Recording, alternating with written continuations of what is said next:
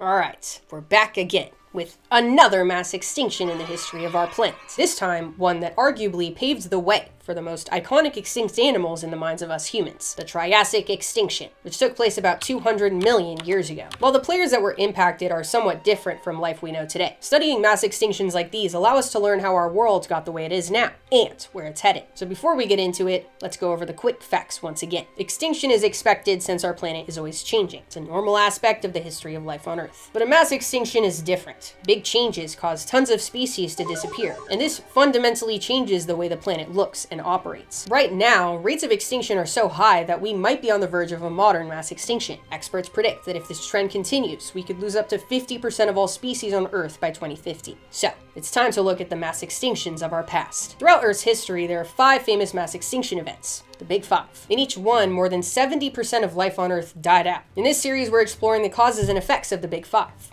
one by one, to lay out what we know about mass extinctions of the past, so we can prevent another one. And today our focus is the first mass extinction of the age of reptiles, the Triassic extinction.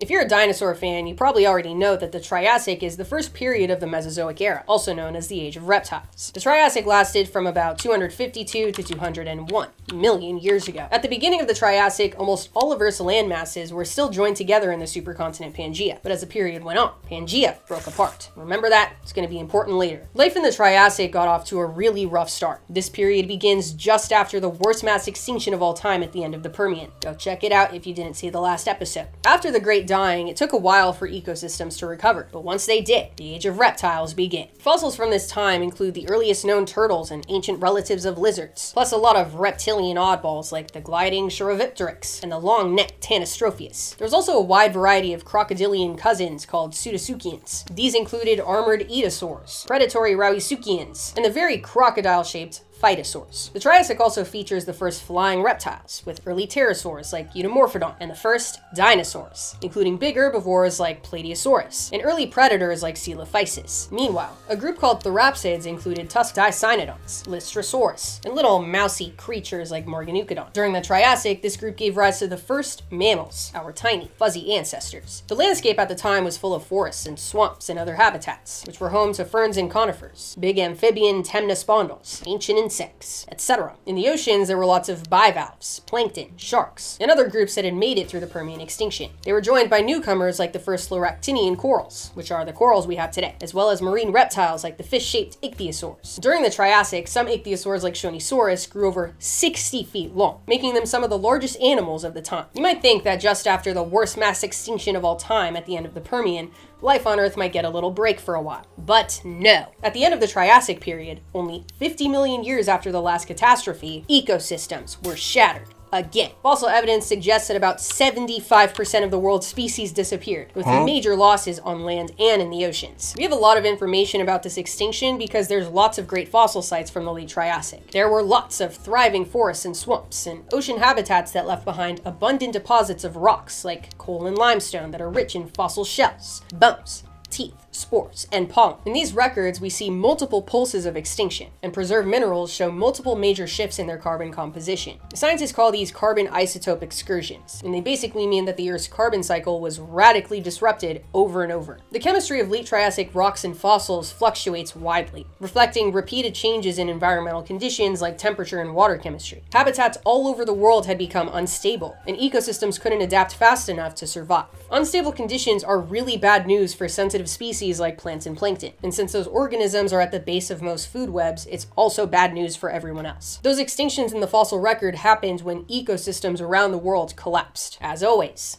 massive changes to Earth systems don't happen for no reason. In this case, late Triassic environments were in chaos because the world was falling apart, literally. During the Triassic, tectonic forces were splitting Pangea down the middle, separating east and west. This gradually opened up the central Atlantic Ocean. Hooray! But as the Earth's crust stretched and thinned, it loosened the pressure of the magma below. That magma rose up and formed lots and lots of volcanoes. Volcanoes spew out lava, which cools into solid rock.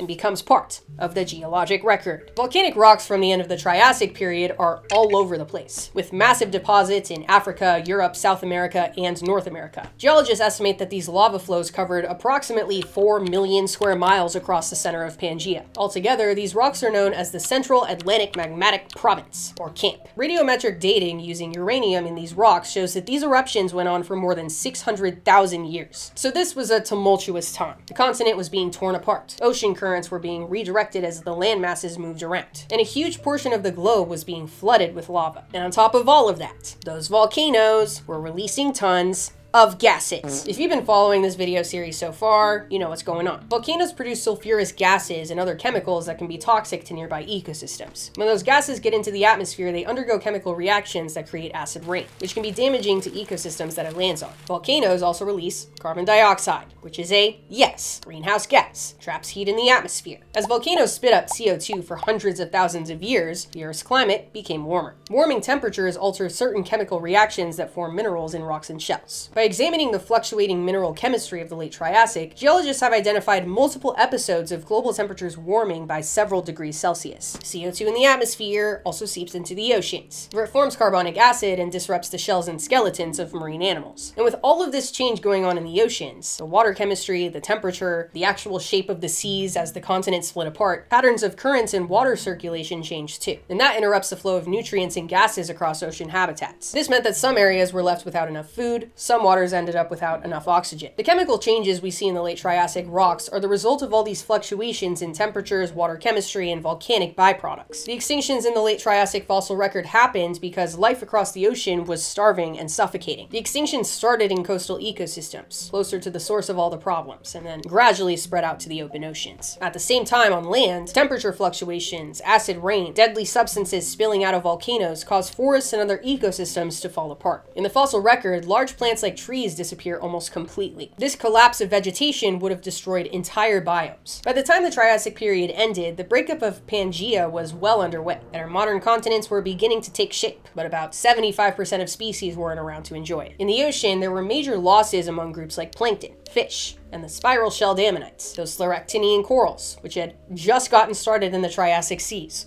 were devastated and almost wiped out entirely. The fish-shaped ichthyosaurs, which were some of the most successful marine reptiles of the time, got really hit hard, and they never regained their former diversity. On land, loads of plants went extinct. In the fossil record, more than 95% of large plant species disappear. Most of the amphibian temnospondyls go extinct, and so do most of the Pseudotsuchian crocodile relatives and most of the therapsids, cousins of the first mammals. Among the survivors were some famous groups. Some early mammals managed to make it through, and so did some of the flying pterosaurs and the early dinosaurs. Exactly why these species survived while others didn't isn't fully understood. It could be that there was something about the behavior or the anatomy of these animals that helped them survive the environmental chaos. Or maybe the survivors were just the ones that got lucky. It was probably a little bit of both. As the Triassic period ended, the Jurassic period began. A mass extinction leaves lots of empty space in ecosystems that new groups can eventually fill. In the oceans, mollusks like clams and snails took over where ancient groups like brachiopods had once thrived, and more marine reptiles like plesiosaurs spread through the seas. Pterosaurs filled the skies, and on land, with so many of those Triassic animals gone forever, dinosaurs finally took over. From there, the age of dinosaurs lasted for more than 100 million more years, until